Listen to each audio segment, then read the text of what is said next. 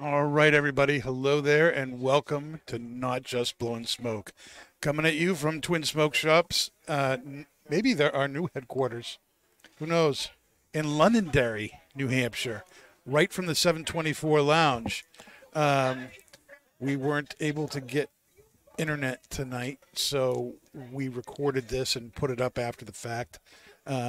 But make sure, whether you're listening on Podbean, iHeartRadio, Pandora, Spotify, iTunes, or Google, or wherever else you found this podcast, make sure you hit that subscribe button so that you don't ever miss a thing. I am Pastor Padron.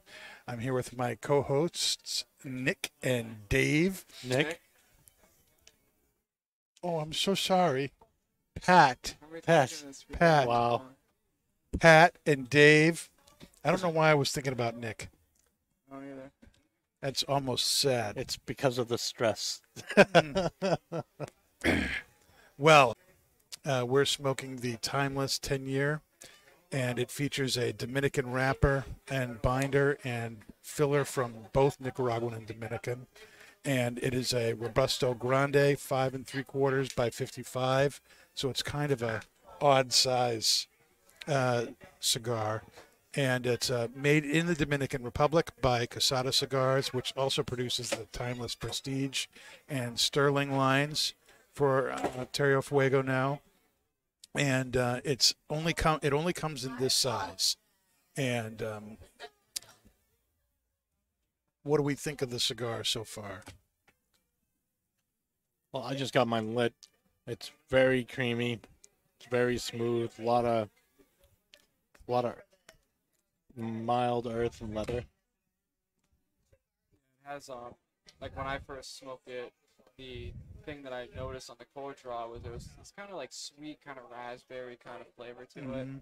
And you know, a lot of the time we do a cold draw, typically those flavors don't actually get met when you put flames in the cigar, but that kind of like raspberry sweetness is still on the palate when you actually light it up. And one of the things I do enjoy about it is with Dominican tobacco is it's a really unique kind of like leathery note to it, and this cigar has that as a really like nice delicate like woody note to it, a nice subtle spice in the retro and it kind of coats your palate. And again, like, you know, I didn't really get the opportunity to smoke many Timeless cigars when they were out before they went out of business, so I don't really know what to compare it to. Right. But it's, to me, a very good cigar. I was really happy with it when I tried it. And we're pairing with it a Rabbit Hole bourbon, correct? Yep, it's the Boxer Grail. It's named after a racehorse. It's one of their newest products. And the info that I have on it is that it's toasted and charred in a New American oak barrel, and it's a mash of 95% rye and 5% malted barley. And then it's aged for at least 2 years in the toasted charred New American oak. And it's 47.5 ABV. It's very tasty, and it does have a kind of a almost like a berry kind of note to it, which I think goes well with the cigar. Yep. I get a lot of creamy notes off of this. Cream, nuts. There is that kind of light fruit-like sweetness. Whether it's raspberry or not, I don't know. But it is a very naturally sweet, very pleasant cigar. It is very enjoyable. These have been doing very well for us here at Twins, right? Yep. And, you know, I have to confess, I've never been a big Timeless fan myself. But this is the second 10-year cigar that I've had, and it's really, really enjoyable. Really I have creamy. to say, I've been really impressed with this.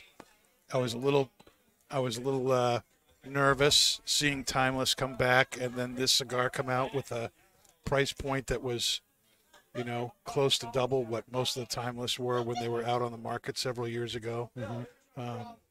But this is a really, really nice, very smooth cigar.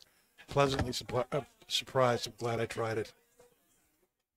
Yeah, it's very smooth, like you said, and it's got like this really nice peanutty flavor to it, like peanut shell. Yeah. Yep. Yeah, it's got some really obvious nuttiness to it, and butter notes too. Yeah, it's very buttery. And there's like this when I'm blowing out the smoke, I get a little bit of citrus on the tip of my tongue. Yeah, yeah. I just got the same sensation. And it's a great oily wrapper too. It's got this nice bright sheen to it. It's very, very good. All right, so a couple of things before we get into talking a little bit more about the pairing and the cigar itself. Obviously, there have been a few changes going on here at Not Just Blowing Smoke. Last week, we weren't able to get an episode up at all. And that was for a number of reasons, one of which I was ill myself. And then we had a worker call out, and Pat had to cover for them last Tuesday night. So it was either going to be the Dave show or no show. And Dave no-showed. Dave no-showed the Dave show.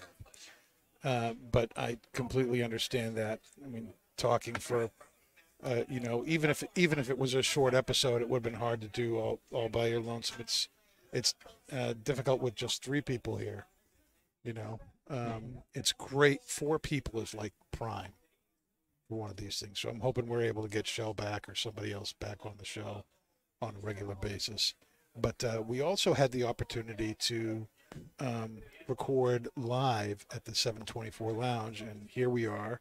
We're looking out at everything, and it's a good crowd here tonight at Twins, and we got a bunch of people who are watching the show. And Kendra, the Potion Master, is over there at one of the tables, and it's nice to be back here. This is where Not Just Blowing Smoke started. And despite all the troubles we had getting things set up tonight, and next week we'll have a little bit more of an idea of what we're dealing with. So hopefully things are able to go better next week. But what do you guys think about coming back and recording where it all started? I'm excited for it. I think it'll solve a lot of the internal Not Just Blowing Smoke problems we were having, but at the same time, I think doing it in a live lounge is it's just a little bit of spice I think the show might need. We just need to figure out the internet problem, and we'll be good to go. I think it'll be a lot of fun. I think so too. I think we can hopefully get things going. Pat, what do you think about being back? You weren't here with us when we started. No, I mean, I've kind of always wanted to have the show at the lounge. Not only because of a live audience or anything like that, but I just think that, the pairings and everything that we do, being in the building, that you have access to the spirits and the cigars, I think it kind of, if you want to watch, after the fact, or you want to watch live at home, that's good. But if you also want to have that experience in person, again, the whole thing's about the experience. So it kind of adds another avenue for people to actually enjoy the show. Yeah. I love the fact that people can sit and watch and listen or ask questions right here. And I also, the one thing I miss the most about being at Hooksit, and I enjoy being at Hooksit. We had our own space. We were able to take the lounge and make it into our own studio. Obviously, we had a lot of control over that we're going to need to assert here if we're going to make this work. But the one thing I really missed was being away from the bar. And, not only, the ladies and stuff, but some of our best episodes were we got a drink from Kendra, she brought it down, we were just floored. Right. Right. And then we would ask for seconds or thirds or something like that. It was part of the love of the show that just left. Yeah. Yeah. And it was really hard to recapture that. Yep. And asking Kendra or the other bartenders to take a evening out of their time when they spend so much time here. Hello. We'll see you later. It was really, really good. So I'm loving the fact that we're back for that. Yeah. And we drove right back into the Kendra, we need a drink 3 minutes before the show. And, she did this, all the stress of her doing it came right back. It was great. I loved seeing that. But it's really nice. So, as you watch the show here, we'd love to know what you guys think, who are watching, about, thoughts about the venue here. Is this something that works? I like the fact, too, that I can, look over at you. Yeah, this it's a lot more. That was one of the things I was thinking, too. It's like it's really hard to communicate with each other. When you're leaning forward, leaning back, and it just, this is more. It's more of a discussion area. Yeah, yeah, and not just blowing smoke. It's always been kind of a lounge talk kind of setup. It's not really scripted. Yeah, we have subjects to talk about, but now we actually have good pictures on the wall too. Not half-naked ladies chained to a well or anything. Yep. So, I'm thinking this could work if we could work out some of these. Yeah, if we kinks. get the internet, I'm totally behind it. We just need to. You hear that, Sean? The most important part of the show. We need internet. We need internet to work. Make it happen, Sean. We can't have this. Make it happen. $40 Best Buy special router over there. Oh my goodness. So this thing is burning beautifully, razor sharp all the way around. The ash is holding on really nice. It's not flaking at all. Nope. And the flavor profile is pretty much staying the same so far. But what do you guys think about the pairing here with the rabbit hole? I think the pairing is pretty complimentary. It's not overpowering the cigar. It's adding to the butteriness of the cigar. I've never had this rabbit hole before, so can't really speak to what's changing about it. But so far, I'm liking the pairing. I think it almost brings out more of that berry sweetness in the cigar you were talking about.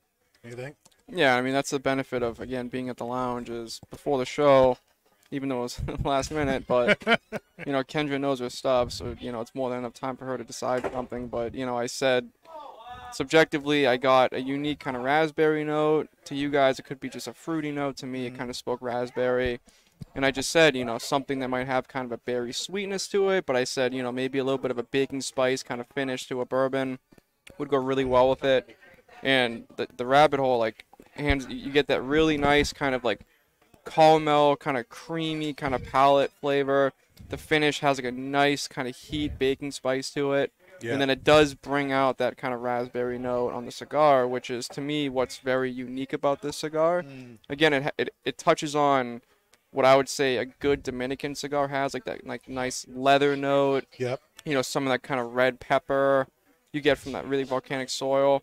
So the drink definitely just enhances that completely. It's not contrasting anything, it's adding to it, and then in a few moments I can kind of tell you what it does to the drink. But So what was it like, Pat, working last Tuesday, sans Brett here at the bar? Did you miss doing the podcast? Were you thank God there's no podcast? So I didn't work last Tuesday. You didn't work last Tuesday. No. What happened to you?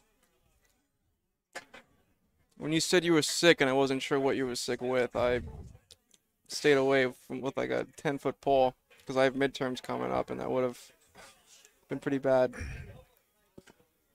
Oh, so you left Sean high and dry, Yep. huh? Oh my gosh. Got an extra headset, Sean.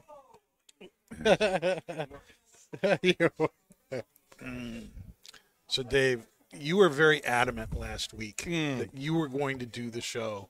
Yes.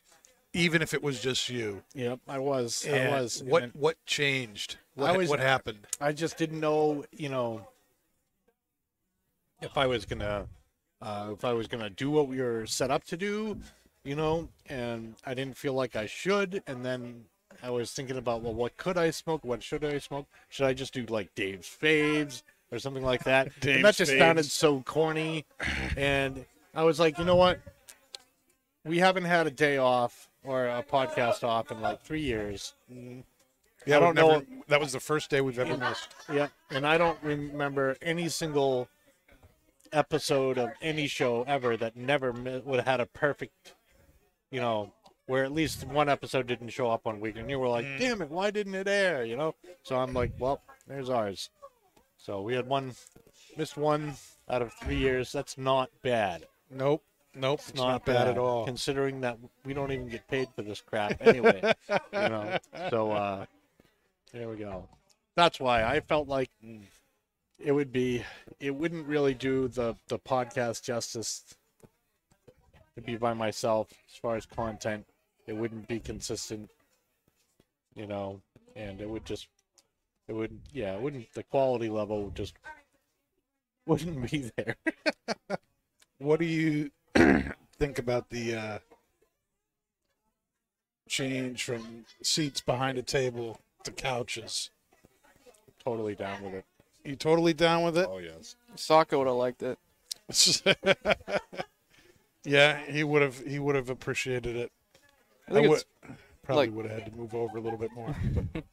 I think it's better. I mean, you look at, obviously there's no guest on the show tonight, but say there was, like, it's a lot more like conversation based. Not only because you're in like a social environment, we're not just at Hooksit after hours, but just kind of the format of it's just much more social. And then I already can kind of imagine, like, say Sokka was on tonight, Right. The consumers and patrons here could contribute to the show by kind of having the experience with the guest. So I think, like, but to answer the original question about the chairs, big fan. Like, I think by the end of every show, like, my back is like torqued, like it. My butt's numb. Yeah, it's bad. And I always feel like I'm gonna, like, that chair is gonna break. Yeah. I'm not a big fan of the other chairs. No. Mm-hmm. No. All right. So, especially since I remembered, like, when you were like, "Hey, let's do it in Londonderry." Like, one of the first things I thought of was like, they just replaced all the chairs.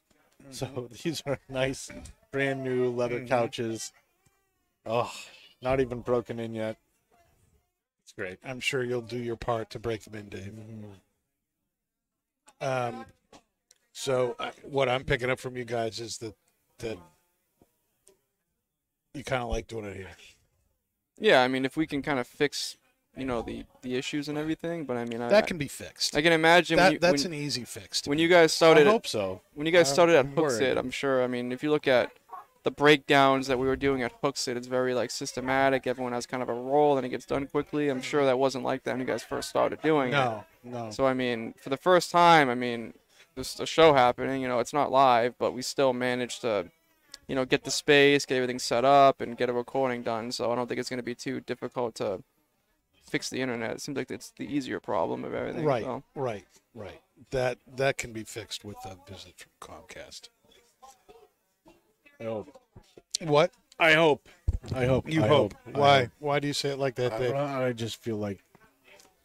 I think it's a deeper internet issue than that, because I have no problem connecting with my phone. I have no problem connecting with my laptop, but my desktop, it's like, I don't know. It's like something's in there in the soup of our network that is not. It's totally blocking my internet access. I mean, like, look, my camera's talking to my computer wirelessly, like, so the internet's there. Right. But we have no outside connection. Like, I'm on the intranet, not the internet. Intra, not enter. Mm-hmm. Yeah, it's really weird. Interesting. There are some other timeless cigars downstairs. Yep. The Americanas, I believe. The Pan America. Yeah, I've smoked all of them. What'd you think of those? They're good. The Pan Americana out of the two was my favorite one, and then the other one was which one is it? You said? I don't remember off the top of my head. I mean, they're both really good cigars. One of them I didn't like as much as the other one. I forget which one it was now, but again, like, I can't compare it to the original Nat Sherman. Right. But after smoking the limited 10-year, I was like, I have to try the line because, you know, I wasn't expecting to like this cigar, and I'm like, well, obviously, you know, I need to try Well, the brand, and it's the blend did not change though for Timeless. He's still using the same tobacco, same manufacturer. It just changed from Ferio Tego to from Nat Sherman. As far as I understand it, he got everything. Nothing changed. yeah, I mean, they're good cigars. I mean, all of them are just really nice, kind of medium bodied. You know, there's not too many pairings I can think of that wouldn't go with it. You know, you could probably get like over 100 proof bourbon, it would still stand up because, like, even though they're strength wise, they're kind of in that kind of, you know, medium at the most, but the flavor is like medium plus to full. Like this one here, I would consider it like a full body. Like when it comes to like that finish, like it lingers, that sweetness lingers. And again, like when I was kind of smoking it and kind of reviewing it to people in the humidor to try it, it's very much like a Davidoff experience. Like it's not a strong like nicotine cigar, but it's very well blended. So you're getting a lot of like nuances from the tobacco, and it's giving you like a nice long finish. And there's a lot of complexity to it.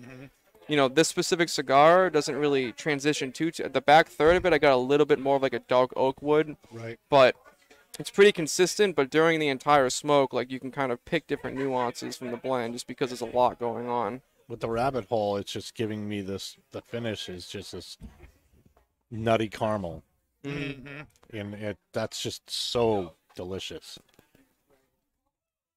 Yeah, definitely. The pairing is really, really good. Kendra did it again with, 180 seconds notice. Big surprise, right? Yep. Yep.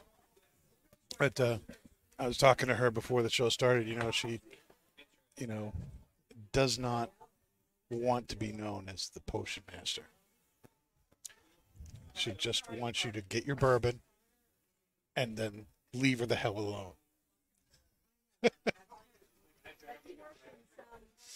So she didn't like Special K either. No. I think her new nickname is going to be, here's your bourbon, now leave me alone, Malone. No, leave me alone, Malone.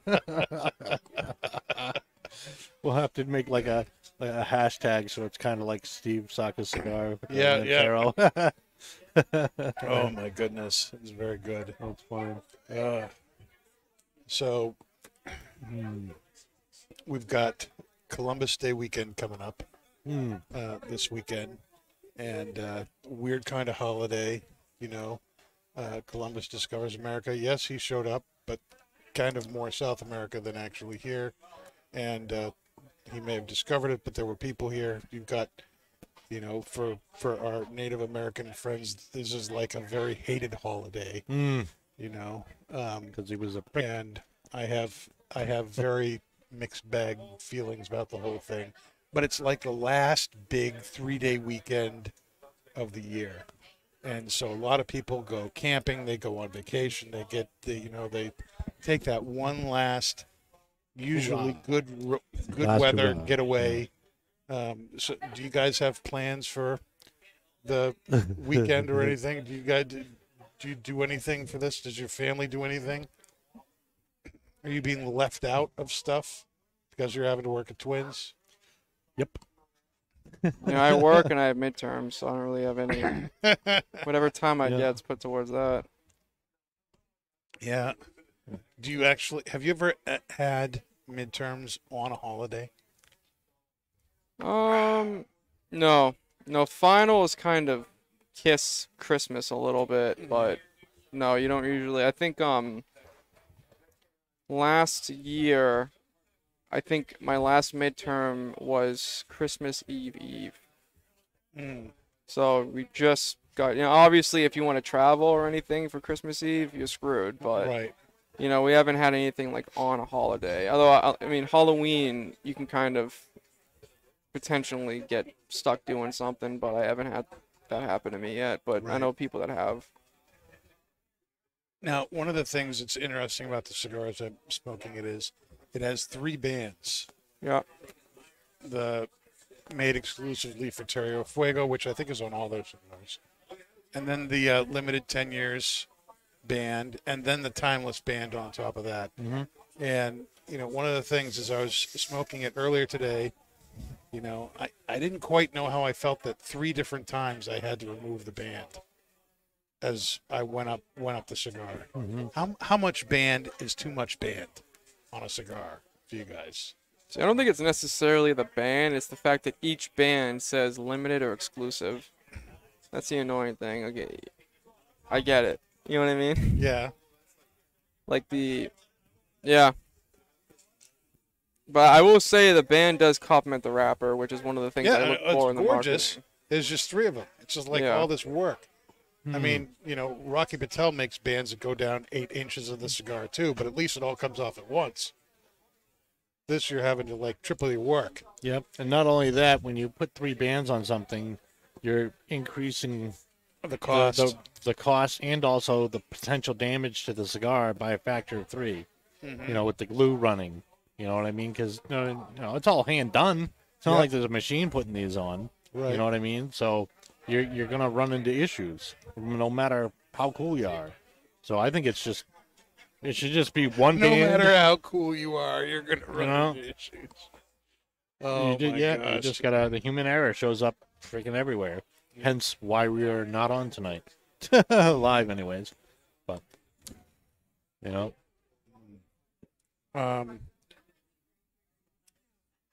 that's probably a good enough segue to go into Pastor Padron's Cigar Confessions. Okay, and the confession tonight is, you know, one of the things that I see people do that like drives me a little nuts is people who are always trying to ash their cigar. You know, it's like this thing where you're looking at it and they're you know, trying to make the ash fall off, and you don't want to do that. You want the ash on your cigar. You want to wait until it's frankly just about ready to fall off naturally before you do that. The ash serves a purpose. The ash traps the heat at the end of the cigar so that it continues to burn. And if you keep getting rid of the ash, you're going to affect the burn of the cigar, and you can effectively put it out or make it start to burn funny, or you start to puff on it more and make it hotter. So you don't want to continually be tapping your cigar or trying to get all the ash off. You want to keep a good layer of ash on your cigar so that it burns right. band up. See, there we go. See? The wrapper's on this one. Human error right there.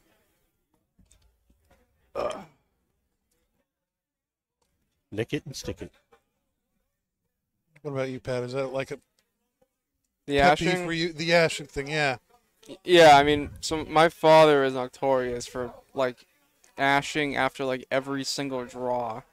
And the only thing that I get annoyed about with it is if you're sharing the same ashtray, like he'll do it in a way that he uses the edges of the ashtray, like even if it's the area that you used to actually put the cigar down, like he'll use that to rub it. And then you put your cigar down, So, it's got ashes all yeah, over so it. it gets all over the actual like exterior of the ashtray, you know. But again, like there's some people that, you know, like for instance, like I guess like tonight I'm wearing white pants or whatever. Like there's some people that I feel the ash gives them a little bit of anxiety about it falling or flaking on their pants, and you know maybe it's just more relaxing if they just don't have some kind of an ash hanging on it. But I mean, especially if you're smoking outside, Yeah. or if you're doing yard or whatever you're doing, like that ash protects the cherry in the cigar. Like I know, like a lot of the times, because I smoke pretty slow, like whenever I ash the cigar, I usually have to touch it up a little bit, not because of any fault of the cigar, but because immediately, just because I smoke so slow, when the ash comes off, like,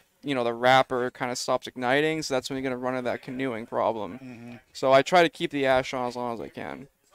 Yeah. You gotta keep that going. And here, my third band wouldn't unpop, so I had to kind of pull it off. Which again, just drop the ash, which kind of, you know, I'm like, I just talking about how you don't want to do this. And here I had to do it because I couldn't get the sticking band off the cigar. Yep. My But pet if we peeve had- is people that take the band off immediately when they get the cigar. Oh, yeah, that makes me cringe because I'm like, you're asking for it. And then you're going to be like, oh, it's burning funny. Oh, it's got a hole in it. Oh. One of the cool tricks I learned, because again, I'm a huge Fuente guy, Yeah. Pat Fuente, whatever. Pet went To me, Only Pat Fuente. Fuente is the worst company when it comes to glue on bands. Like whether it's Opus, like Coraline, Gran Reserva, Don Carlos, like so many times. And again, I have Fuentes from like 10 years ago. Like Right. you buy, smoke one of those, band, too much glue on it. You buy one in the humidor downstairs that's new, too much glue on it. So a cool trick that I actually learned is if you take the flame of a torch, which I don't know what my torch is, but you keep decent distance, but you kind of use the heat of the flame where the band connects. Right. It actually heats the glue up and it comes off a lot easier. So if there is any glue actually on the wrapper, it's not going to be as invasive when you take it off. So Right. that is kind of a handy trick, and it doesn't torch, it doesn't like set flame to the band or anything like that. You just Right. got to keep it nice distance, kind of melt the glue, and it just comes right off. Right. You're not trying to burn the wrapper, just heat it up. Yeah. Yeah. So you got to be careful with that. But yeah, that does work. Mm-hmm. I've had to do that once or twice. That's good to know. myself. Had to do that once or twice myself. Never thought of that. That's good stuff, Pat. Thank you. Is a cigar changing at all for you guys as we smoke it? We're all about halfway down, I think. So at this Except point, for the green egg, Pat. He's the slow smoker. I'm getting like those richer flavors, like that kind of oak wood that I'm talking about. That's starting to come through, and then the rabbit hole is adding kind of a bitter espresso to it, which again, bitter doesn't necessarily mean a bad thing. Acidic means a bad thing, not bitter. So I think the drink, just because it has kind of like that nice heat on the finish, and it kind of gives you like that kind of bitter, kind of like toffee, I want to say, kind of note, like kind of a bitter espresso toffee on the finish. That's kind of going into the cigars, so that you're getting those richer kind of oak wood flavors. So that's going to be developing more into like kind of like that, I want to say kind of a ground espresso bean. Like it's earthy, it has that espresso bitterness to it. So, and it's, again, for a cigar like this, when I smoke cigars, typically, like, I like that back third to get a little bit more richer, to get those darker, kind of more fuller bodied flavors out of it. So, again, that's one of the reasons why this cigar spoke a lot to me, because you get that nice raspberry sweetness, that creaminess, that nuttiness, and then it just kind of transitioned to like a nice, dark, rich kind of ending of the cigar. Yeah, the earthiness and woodiness of the cigar is increasing as I get to the back half of it. The nuttiness is still there, but it's more in the background. The sweetness is still there, but it's more in the background. It's not as raspberry sweet as it was at the beginning. It's getting, the flavors are building and getting a lot more intense. Interestingly, though, the rabbit hole still plays really well with that, and the sweetness of the bourbon really helps to bring a lot of that sweetness that's in the background of the cigar forefront a little bit. So you're still getting those richer flavors, but you're able to enjoy that sweetness that's in the cigar, even as just on your palate, smoking the cigar itself just kind of fades a little bit. Are you experiencing the same thing, guys, or is it just me?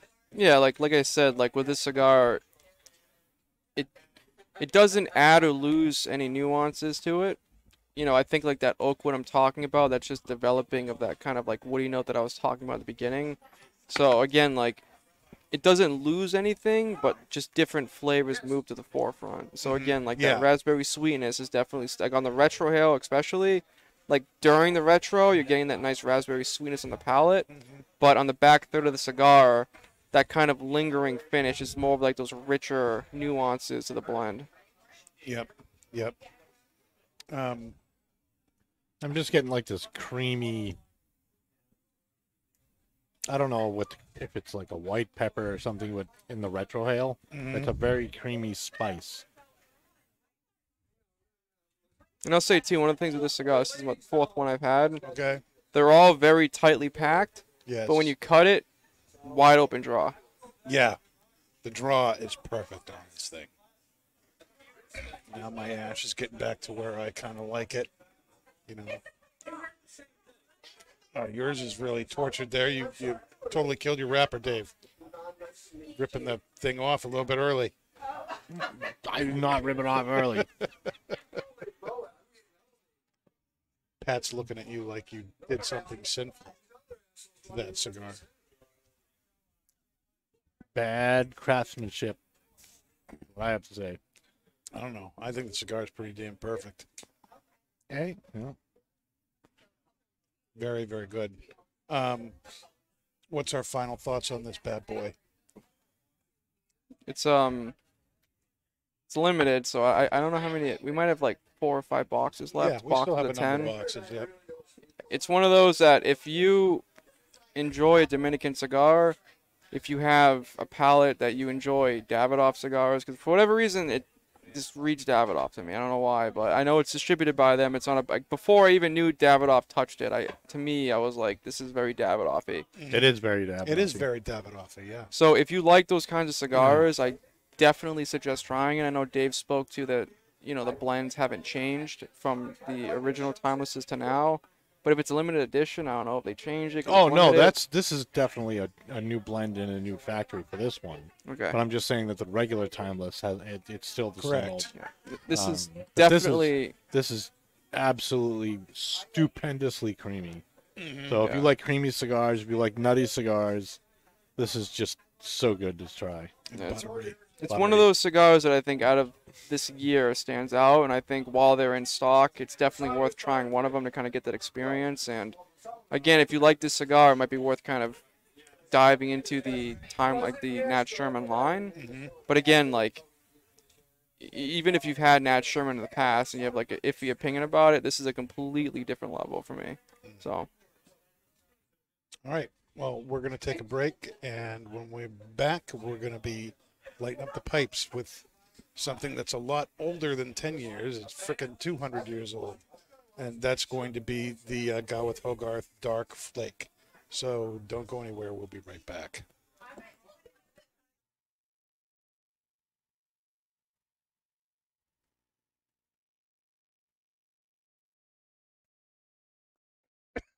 All right, everybody, we're back, and we are smoking Gawith Hoggarth's Dark Flake, unscented. From the website, the description is given like this: a very strong but very cool smoke, and is the result of combining in equal proportions only Malawi dark fired leaf and Indian dark air cured leaf. That would be well, let's get into that later. No additional flavors. You can smell in this tobacco the smoky flavor of the dark air-cured leaf derived from its curing process of being hung in above smoky fires, and the sweeter yet still strong cigar-type flavor of the dark air-cured Indian leaf. It's manufactured by Gawith Hoggarth. It's a Burley and Virginia blend. Nothing has been added, according to them, as far as extra flavorings are concerned. And it comes in a very big, long flake. It comes like this. It's available in bulk. Here at Twins, it comes in 500-gram boxes. We sell it by the ounce. It's $6 an ounce, I believe, downstairs. And it's very good stuff. We're continuing to enjoy the rabbit hole with this tobacco, and to me this is very full-bodied, full-flavored. It's got lots of oaky notes, smoky, wood. There's some dark fruit notes from the Virginias that are in there, but nutty, earthy. It's got this kind of molasses-like sweetness to it on the finish. It's a really, really nice full-bodied tobacco if you're looking for something like that. What do you think there, Dave? Definitely a great full body tobacco. It's got like this awesome smoked hickory, smoked wood, campfire type taste to it. A little bit of espresso. And that stays and lingers on the palate. And the retrohale is, I think, just as rich. Pat, what about you? It's pretty good. Dave got I got a hickory note out of it, so Dave took that one from me. But yeah, and it has like a really unique sweetness to it. And honestly, even before you mentioned cigar-like flavor from the tin, it has like a Maduro sweetness to it. It does. Like it reminds me of like a Nicaraguan Maduro. It has like a really like kind of like red pepper, earthy, like dark sweetness to it. You get that hickory that kind of follows, and you have like a really nice kind of charred kind of oak. And, that smokiness lingers on the palate as well. And then I haven't had an opportunity to have the rabbit hole yet to see how that kind of plays into it. Right. But yeah, it's really, again, full-bodied, and it has a lot of those like kind of cigar nuances to it. Yeah, so if you're a cigar guy thinking about getting into pipes and you don't want to go down the aromatic route, this might be something that's right up your alley. Now, that said, something that is true with just about every Gawith Hoggarth blend that is out there, it comes very wet right out of the box. Now Gawith Hoggarth is over 200 years old. With their roots go back into the into the early 1790s, 1792, I think. And one of the things that you wanted back in the 19th century, even going into the 20th century, was tobacco that could be taken on voyages, because that was how you got long distance traveling done back then. You wanted it to be able to survive long trips at sea. Sea air, dries stuff out incredibly quickly. And so a lot of their tobaccos have their flakes and their ropes have a lot of moisture in them. And I think a big part of that was so that it would be able to survive 3 months, 6 months, even a year, if you were on the ship that long. And they really have not changed how they've done things over the last 200 years. And, now today, we don't really have those issues to worry about. We don't need to worry about keeping tobacco for months and months outside of some kind of sealed environment. We have these things called mason jars now to make sure that doesn't happen. But so the result is their tobacco really takes some significant time to dry before you smoke it. So it's almost like you have to plan. Like these strips of tobacco that we have here, I got out this morning at around 9 o'clock, and they're still pretty moist to the touch. They've dried out a lot. You can tell by looking at them. I can tell, from that the moisture level they have now is a fraction of what it was, earlier today. But they've been out in the sun. They've been literally put out to bake. And, they're on paper towels, so the paper towel would draw the moisture out from the tobacco as well. And it's the one thing that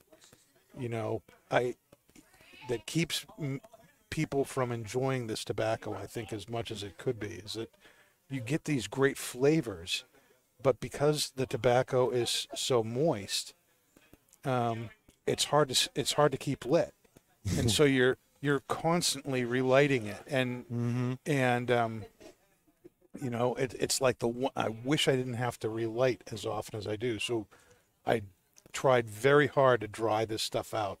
And I know that because I've talked for 60 seconds, I'm going to have to light my pipe again, because it's just that it won't stay lit unless you are constantly puffing at it. But I don't really, this is the only brand of tobacco that I constantly have this issue with. Mm-hmm. Would you agree, Dave? Yeah, I would. I can remember when we did the Black Irish X, the sausage rope episode. Yeah. Sausage rope. The you know, it was we had talked about it before how it was going to be like a clicky episode because we were going to hear everybody going because you know what we ended up having that out on the sun on the shelf for 4 hours before the show, you know, and that was like a summertime show, so that was like Right. you know, and it didn't do really much of anything. We still were clicking along, you know. This is by far the best so far that I think that we've done with the Gawith. Well, I started out with a little bit of I gave it a little bit of scientific help. I put it in the microwave and nuked it for about 20 seconds. There you go. Just to, and you know how microwaves just And now mine's pull out. the moisture out of everything. So do that. And then I took them off the paper towel that I had in there. You could see the sopping wet moisture underneath where the strips were. Put them on a dry paper towel and then just let them sit.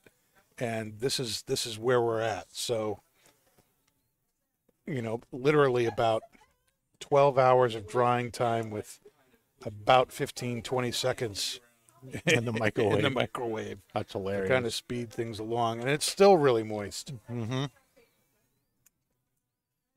Have any of you been able to have it with a rabbit hole a little bit? Oh. We'll find out. Rabbit hole, no matter which one it is, it's always been so darn good. I love rabbit hole. It's good stuff. Thank you, Talia, for bringing it to us. She's in Greece right now. Yeah, so when I talked to her like a week ago, she was in Italy. So she's just doing a European tour. She sent me a bunch of pictures, but they're on the other phone. So I got the spread of what she was eating, and I was just like, oh man. The toasted American barrel, I think, brings out the kind of like that smokiness from the pipe tobacco more, and then that kind of like caramel toffee type sweetness in the finish is bringing out more of that natural kind of Maduro sweetness I was talking about. So like that kind of hickory note kind of stands out a lot more in the finish. I think you're right on there. Do you think it's as good a pairing as it was with the cigar? It's kind of a tough one. I mean, I know they're both pretty complimentary. I don't think I can say one's better than the other. Like I think it hit the ball on both of them. Yeah. You know, like I'm surprised. I did not think that this was gonna be strong enough to deal with this pipe tobacco, but it's holding its own. I think the natural sweetness in it really complements the tobacco. And, you know, those Virginias have a lot of sugar in them. And I think it's enhancing those darker, you know, fruit notes that are in the tobacco. I get some hay notes, you know, when I'm just smoking the tobacco by itself. But with the bourbon, those kind of go away, and you're left with a lot of the deeper, richer flavors, and the sweetness comes out, which I really like. So I'm thinking the bourbon really plays well with this. I think it's amazing how when they they press or steam their tobacco, how drastically it changes the taste, of a Virginia from what we're used to. You know what I mean? Well, do we know what where the Virginias came from, or?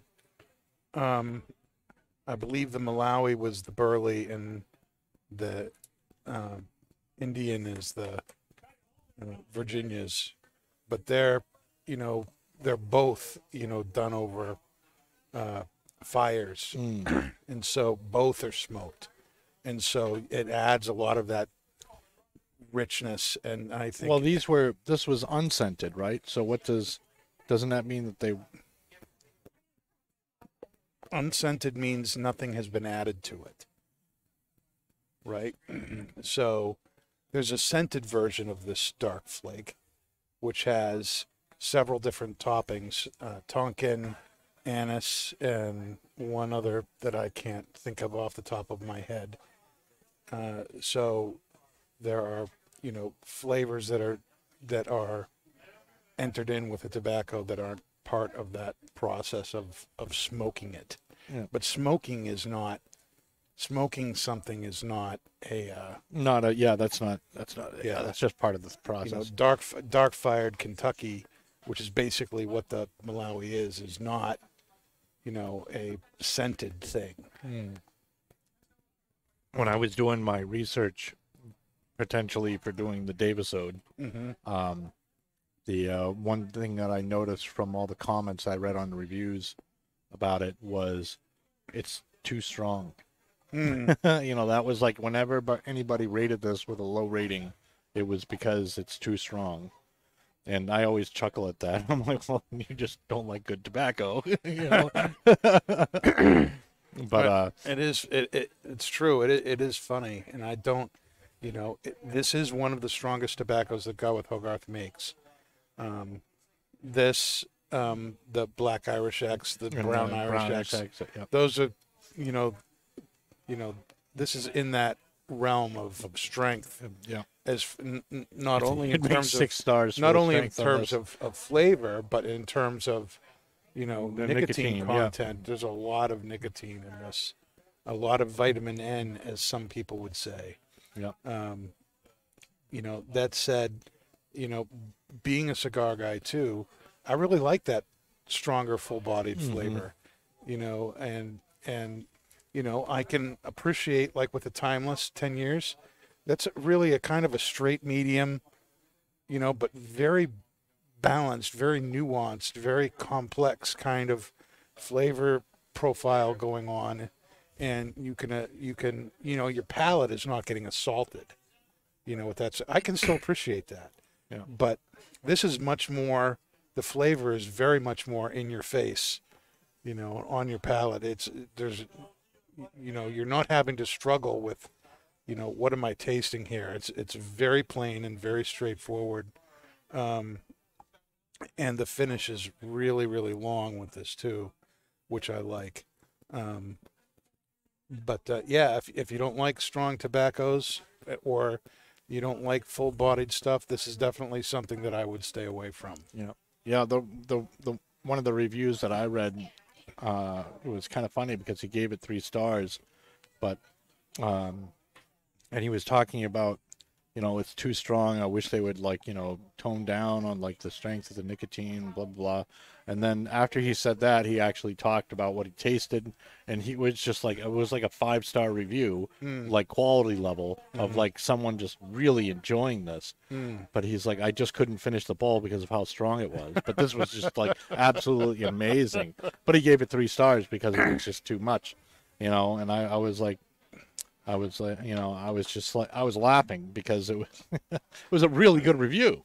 So have you guys ever had a cigar or pipe that was so strong you couldn't finish it? The only one that I that's no. The only times I had to put down a cigar was when it was probably the first one that I smoked that day. And there was 2 of them. One was the Cro-Magnon Knuckle Dragger, and I was the first cigar I smoked of the day, and that was just a bad idea, I think. Because I hadn't eaten anything, so that much N in the morning just didn't do me too well. And the other time was when I smoked Captain Earl's the 10 Russians. Yeah, and I just couldn't finish the bowl that time. I've had it before and smoked the whole bowl, but that day it was just too much. Had you not eaten? No, I think that was the last thing I was smoking that day. So I'd probably already had 2 or 3 cigars and another bowl pack. So it was probably the 5th thing I was smoking that day, and I thought it was just no, you're done.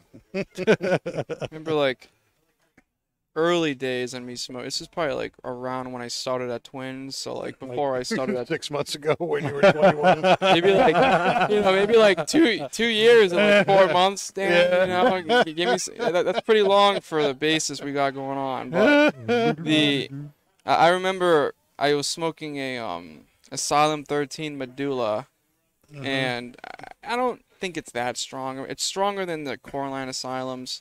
But I was on the porch, and I didn't have anything to eat that day. I probably smoked like 3 cigars that day at work, and I just went home with my dad, and I was smoking it. And I remember like, I was halfway through the cigar, and I was like, I feel like shit. And I was enjoying the cigar so much because again, I'm still trying out new things, and that was like my first asylum. And I was like, I feel so awful, but I don't want to stop. Then I remember I finished the cigar, and I stood up, and I was like, you know, if we had a sensor button, I was like, I am up right now. So I remember I went inside my house, and I just sat on the toilet for like an hour. And I was just looking like down on the ground, like my life sucks. It was bad. There's a customer here who experienced the same thing with some asylum that maybe we could have you talk to. Yeah. It's a little bit of a difference though, but yeah, I probably made like 10 life decisions on the toilet in that hour. Like I was like, I need to rethink my life a little bit right now. But yeah, it was really good cigar. But yeah, I haven't had anything that I've actually had to cease smoking because of the strength of it. I think one of the other ones that I actually had to put down for a cigar was JFR Maduro. It was just, I had it, you know, it was like my last cigar of the day, and I was just like, I just can't finish this thing. Those things are strong. Those JFR Maduros, those are really good. Love those. You know, I think I've shared it on the show here before, but you know, in Opus X number 4, back in the late 90s, had one of those. It's a little Corona-sized cigar. It's not that big. Those are the strong ones, though. But it was, you know, it's a strong cigar. And I remember, you know, I finished it, but I then sat down on a couch, not unlike this, and just stared out at the door of the store I was working on. I, you know, locked the door and then just spaced out for about 30 minutes. I was totally stoned. And so it wasn't like I couldn't finish it, but like when I was done and, you know, after about a half an hour sitting there, I was like, well, I've now experienced Opus, and I don't think I need another one for a while. I can't feel like this, especially at work. You're opusized. It's one of those things with like Opus is like each size. It's like the Byrons and the Atabays and everything. Like each size is an entirely different cigar, which is under the same line. So someone that smokes like the Perfection X or the Double Chateau, like to me the Double Chateau is like the mildest of the core line Opus. So people can smoke those larger ones and be like, oh, it's not that bad. Then like when you have like the Fuente, which is kind of like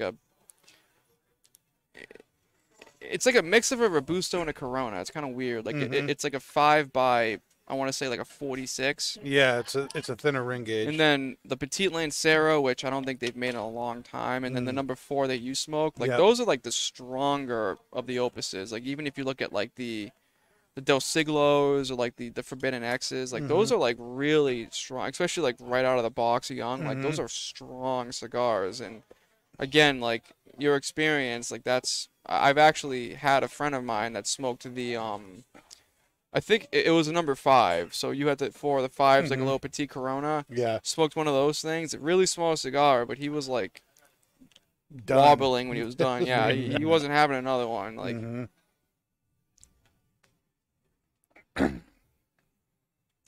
Is the tobacco here changing at all as it goes down the bowl for you guys? Yeah, it's burning less.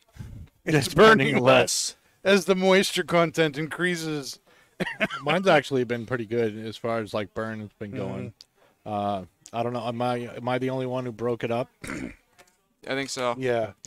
I jammed it in there. I'm sinning right now. I'm using a torch. Oh, Jesus had to die for sins like that. Oh Pat. man. Right, he came back once and come back again. Well, we hope. That's the point. So says Revelations. Oh my goodness. So, what do you think about the influx of all the just to change the topic here? Yeah, sure. What do you think of all the influx lately of all the new superhero movies and shows that are just popping up everywhere? Everybody's got a new superhero show that's not Marvel, not DC, and they're just making shit up now. Like what? I can't even remember them. I can't remember. There's a bunch on Netflix, you know. It's definitely the multiverses and crossovers. You know, getting old actors to do stuff. it's definitely the fad. You know, superhero, or let's broaden it a little bit and say the supernatural stuff. Mm-hmm. You know, that's been the fad for a long time. Like all the ghost shows and stuff like and that. zombie shows, Mhm. and you know, they're just, you know, HBO's coming out with a brand new thing. You know, it's I think especially when it comes to Marvel and DC, I think some people are starting to get tired of it. I mean, you know, you've got Marvel planning out into Phase 7. You know, I think it's just a little bit of overkill. Did you even see Morbius? I did. What'd you think? It was horrible. I thought it was like, if I was like 16, I would have really liked it. Yeah, that's probably true. You know, it was so predictable and so kind of cliche.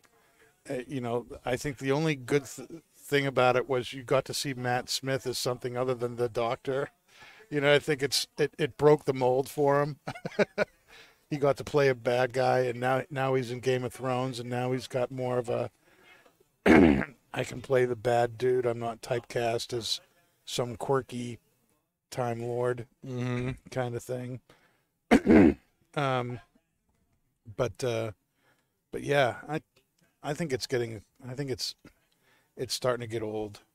I mean, and you know, my 16-year-old Ray and we've been watching She-Hulk on Disney Plus. I still have not watched it. What do you think about it? I haven't watched it yet. I think it's good for what it is. It's kind of a procedural law comedy, and you remember like how in some of these shows, or like Ally McBeal and some of these old shows that we're on, you know, every once in a while the character will turn and just start talking to you, kind of breaking the fourth wall break, they call it.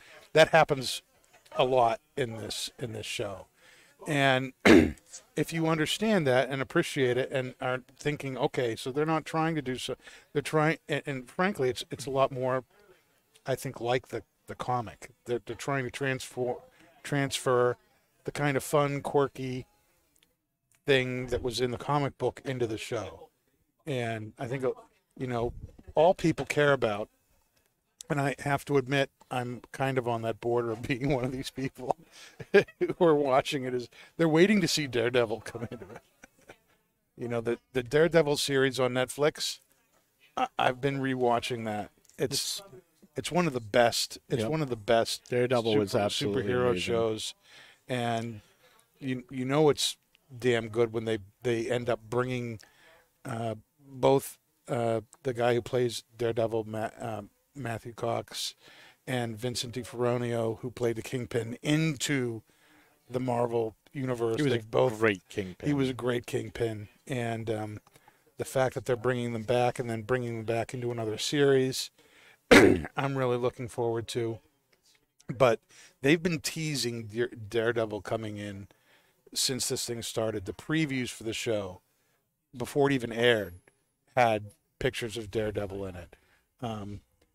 Daredevil's mask is seen in episode 5. Now we're at we're coming up on episode 8, and he has not yet appeared. And people are screaming and mad. Where is Daredevil? And you know, I'm this isn't the Mandalorian. I'm like, we're going to show just the She-Hulk here. It's called She-Hulk. It's not about, you know, there are cameos by other people. Yeah. But it's really about the main character of the show.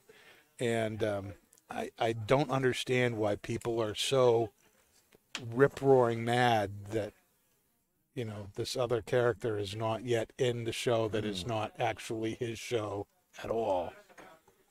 So we'll see. We'll see how it goes. I'm excited that they're bringing him back. I really want to see him.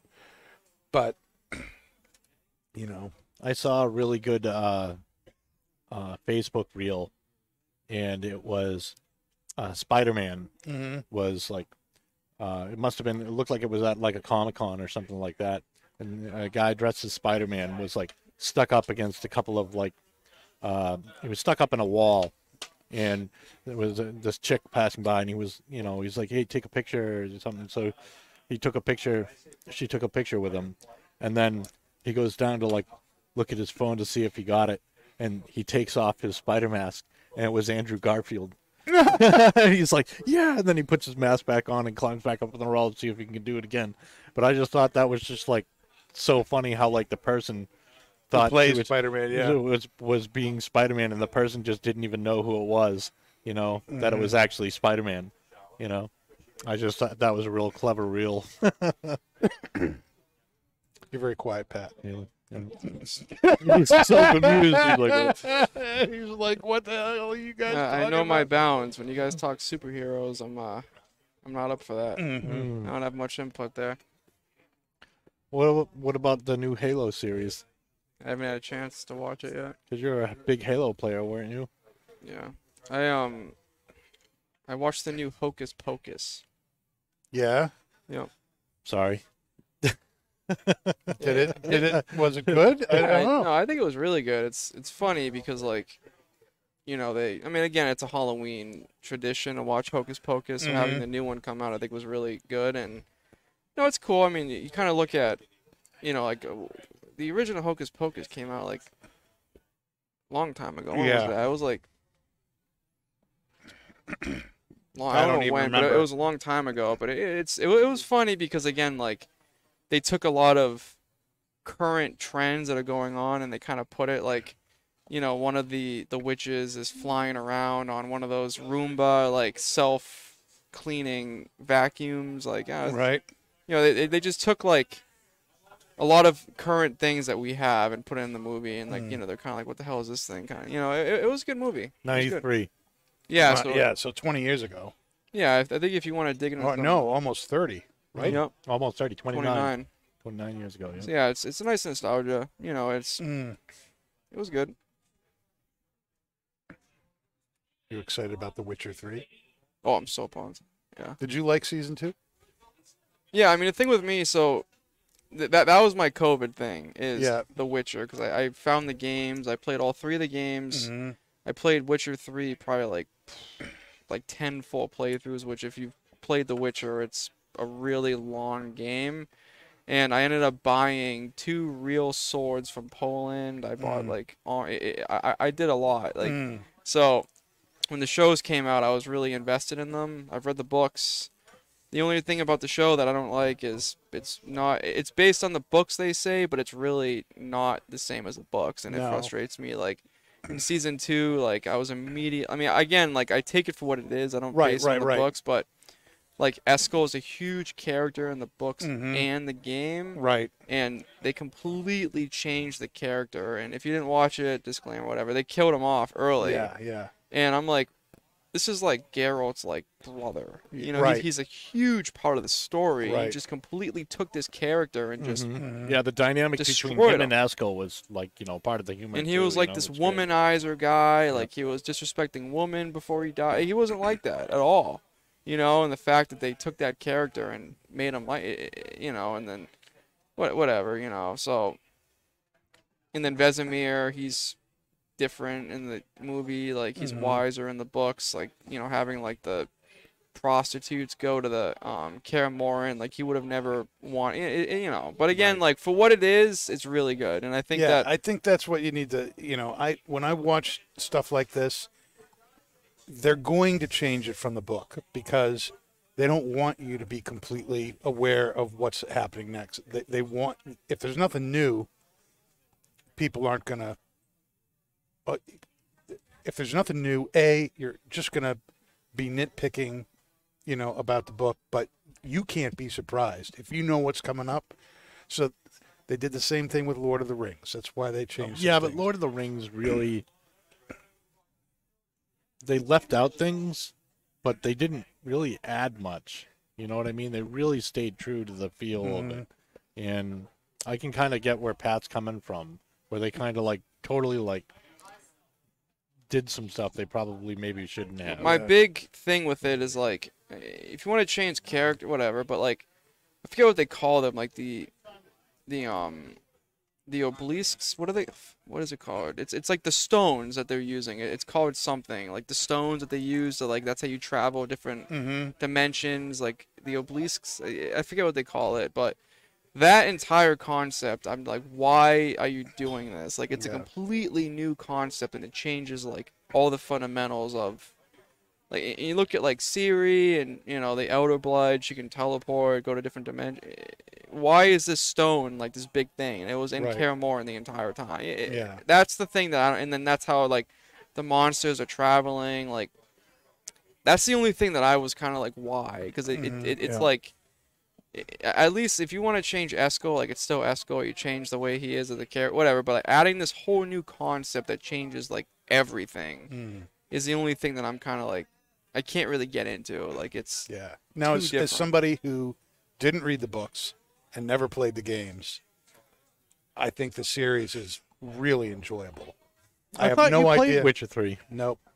I have no idea. So I have no idea what was changed, but so coming at it just as somebody watching the show, I think they're making a very compelling show. Is it totally true to the books? Apparently not. But I still think they're making something that's good. Yeah, it's good content. That's for sure. And I'm a huge like Witcher fan, so just seeing that there's something being made that other people are enjoying, like I have my critiques of it, but I'm very happy how Geralt was portrayed. Well, the thing again, Mark Hamill. Is that Mark Hamill? No. Right? Oh my God. Henry Cavill. Henry Cavill. This isn't Star Wars. I'm thinking of Star Wars right now. So yeah, Henry. It's funny because I've been watching like a lot of interviews with it. He's read the books, he's played the games, and he will actually tell people on set to get in character. Like, he's very vested in the entire like everything Witcher, and the only character that's being portrayed as the right kind of character is Geralt. And it's because he's vested in the lore. Yeah. And it's spot on. Like, he's right. That's no, literally he's Geralt. Fantastic. That's literally Geralt. Like, there's nothing different from him in the games. And then some people, like, again, it just goes to like you have to appeal to different consumers or whatever. Like, I know like season 1 there was a lot of critiques about how he barely talked and and let him talk more. And, that's why he talks a lot more in Season 2. But, again, if you know the lore and the books and the way that, the Trial of the Grass is, you have no emotion. Like, that's why he was the way he was in Season 1. Right. Yeah. No, I think it's a great series. And I'm really happy with it. The only thing I will say that's very different that I do like is Yennefer. Like, the story of her is different than the books and how she became how she did. I think that was really cool. The actress who's playing her, too, does a great job. Yeah, like, all that backstory that they added with Yennefer, I think is really, really good. Yeah, the backstory of Yennefer was really well done, I think. I thought it was really cool. And then Dandelions, kind of spot on, too, in a way, but he's a little bit different, but...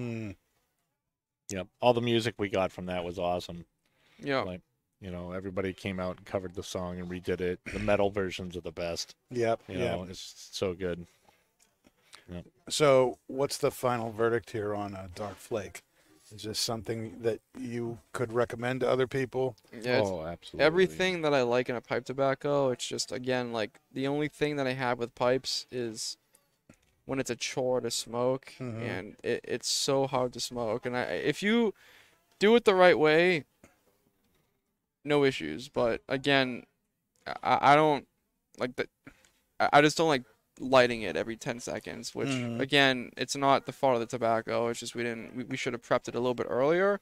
Yep. But again, like flavor wise, like if you are a cigar guy, hands down, this is what I would suggest someone to try, because it's very, very good. It's full bodied. That hickory note you get out of it, which I've had in other pipe tobaccos, but it was really prevalent in this blend. Like, really, really good, strong stuff. And if you like, like, wake up in the morning, you want to get a nice, like, feeling like a nice black coffee and just get, like, a nice, like, I don't want to say a buzz, but get a nice, like, start to your day and just be ready to go. Like that's it. You know, that or Dog Bird's Eye, but it's a So really wake you up. wake up, like get ready to tackle the day, and you know, if Definitely. you sit it out for 30 days before you smoke it. Yeah.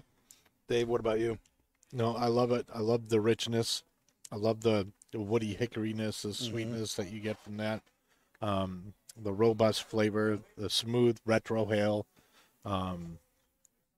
It's just absolutely winning. I think Gawith and Hoggarth is probably like one of my favorite, blenders of pipe tobacco, because they just, everything they make is just like intense. Mm-hmm.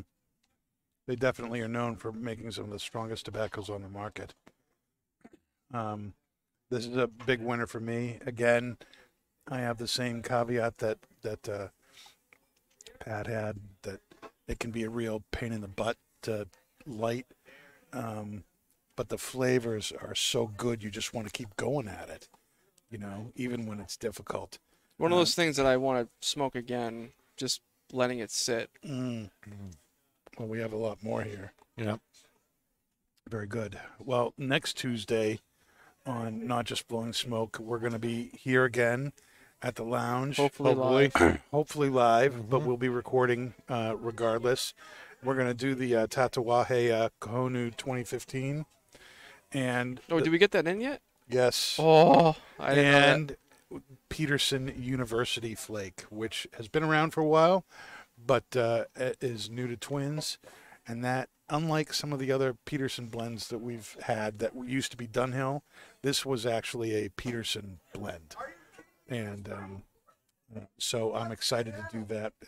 So it's our first really kind of true Peterson tobacco that we will be smoking on the show. So that's it for tonight. Thanks for being here, everybody, and we'll see you next Tuesday, 8 o'clock, if everything goes well, right here from the 724 Lounge. We'll see you then.